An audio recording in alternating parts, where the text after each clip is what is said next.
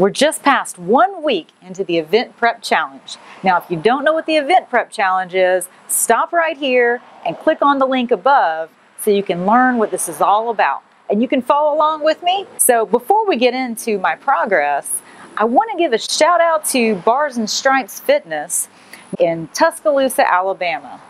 Now, they're a small gym, but they've been growing by leaps and bounds. Why? Because they offer their members a personal experience, whether you're in-person training or online. Check them out. I've added a link in the description. I think Bars and Stripes just might have what you're looking for.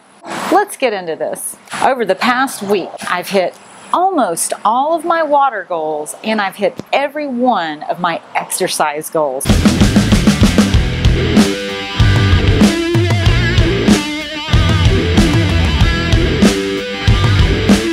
So I'm super happy about that. But I have to be honest with you, I did not eat all of the food that I had in my diet. Bombed it.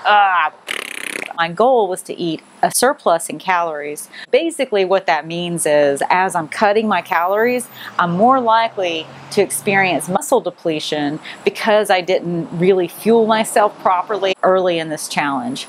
But that's okay. I'm going to just march forward because time waits for no one, and I've got to be fit and ready. I have a photo shoot that I'm trying to prep for. I'm going to keep my training, keep my resting and my water goals on point, and I'm going to move forward with tapering down my calories very gradually, very slowly over the next 3 weeks. Thanks for keeping me accountable.